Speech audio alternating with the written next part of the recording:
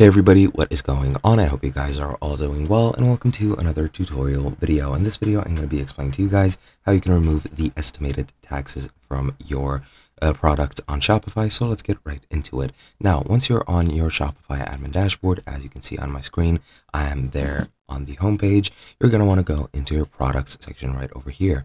Now, you most likely have products already lined up in your product section. If you don't, just add whichever product you would like and then click on it to edit it. Now, once you enter the edit view for your product, you want to scroll down and you'll see this pricing section here.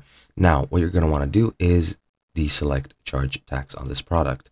Now, you're going to need to set up the profit and the margin, and you won't have estimated taxes arbitrarily or automatically detected by Shopify or calculated by Shopify. So that is pretty much how you remove them. You just need to uncheck this charge tax on this product segment here, and once that's done, it'll just completely remove the taxes from the product, and you'll be able to set up everything as you wish, and you can manually pay the taxes however you would like. And that is basically it. Hope you guys enjoyed, and I'll be seeing you guys in another video.